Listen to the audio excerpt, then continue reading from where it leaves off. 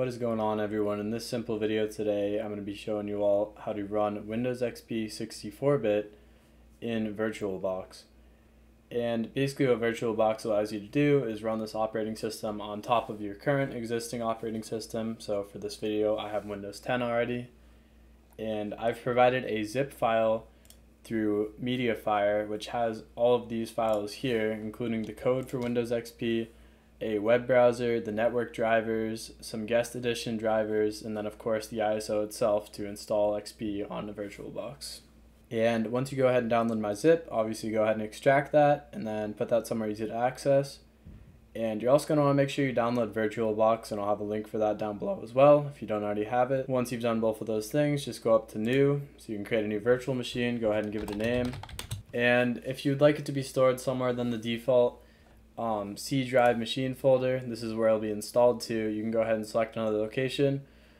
And for myself, I'm using a network drive here. Then go ahead and select the ISO image, which is going to be the file Windows XP 64 Pro. And I would recommend skipping the unattended install and following my steps here.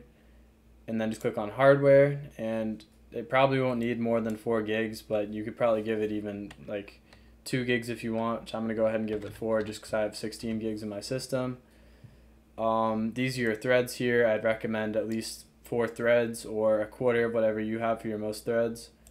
And then for your hard disk, Virtual Machine creates a virtual hard disk so that it fills up the space as it's needed. So you can basically set this to as much as you want, and then it's only going to use whatever space it actually requires. And Windows XP barely requires any space, so I'm just going to leave it as the 10 gigs, but you can do as you wish. And within settings, you can leave general alone, you can leave system alone, but in display, you're going to want to max out the video memory. I know 128 megs is not a lot, but it's the best you can do right now. And storage can stay as is. You can leave audio alone, and then with the network, you're going to want to make sure you have Intel Pro 1000 MT desktop selected, which it should have done by default. Serial ports you can leave alone, USB you can leave alone, and I'll be showing you guys how to add a shared folder in the future. Now we can start up our machine.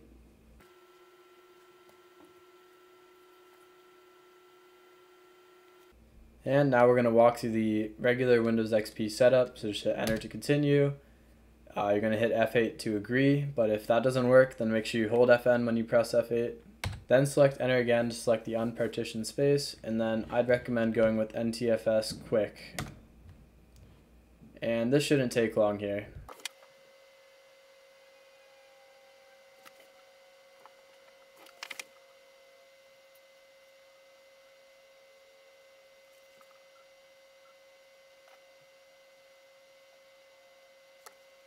And once your computer reboots, make sure not to press a key to enter the setup, just let it go.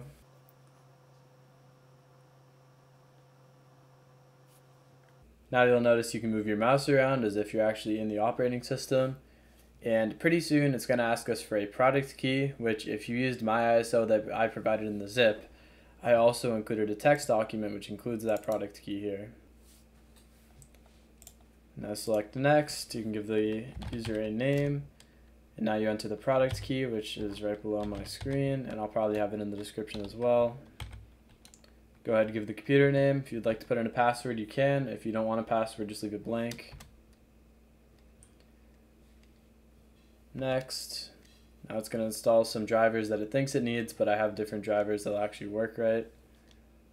Just leave the network as typical. Next. And now we're pretty close to actually booting into the live environment here. And if you'd like, you can close this text document now because we'll no longer need it.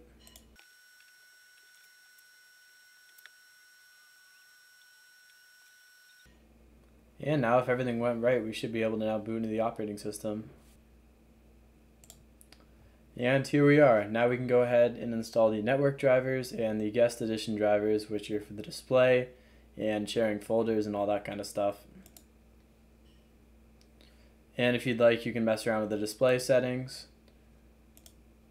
Alright, now let's go ahead and install our guest editions drivers so that we can access our network drivers from a shared folder. So what you do is you right click on this disk right here and then go ahead and remove the disk from the virtual drive. Now right click again and you're going to want to go to choose create a disk image and then locate the guest editions ISO file and then click on Choose.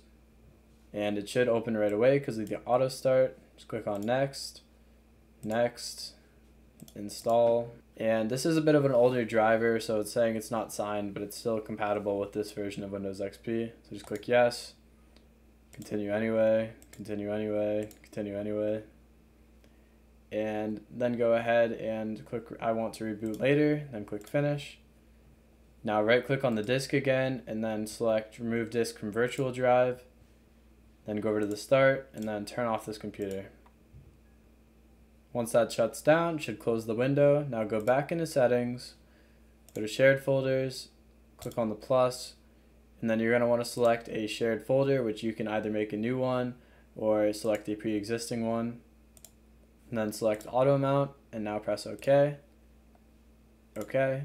Now locate that folder, and what you're going to want to do is you're going to want to copy this network driver, which is an exe file, into that shared folder. Now we can boot up our Windows XP virtual machine again.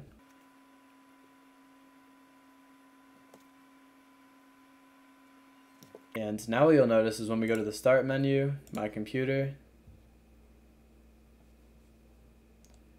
there'll be a network drive. So go ahead and click that, it should be the name of your folder, and then double click on the exe file here.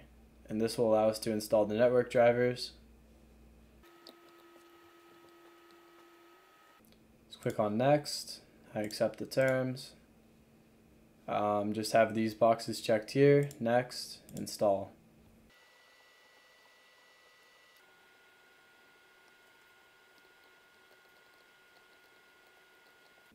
And after about a moment or so, it should say to open Device Manager, and you can see that it has all the updated network drivers. Just click on Finish. And the next thing I'd recommend doing is Internet Explorer is very incompatible with basically any website at this point, and I found that Opera is a pretty decent alternative. It's not great, but at least it allows you to go to Google and go to different sites to download apps for this VirtualBox here. And to access that, I put that in the zip folder as well, so you can go ahead and copy the Opera install from the zip folder into that shared folder we just made. And now just go back to My Computer, go to the network drives, and then just go ahead and install the Opera installer like we just did with the network driver.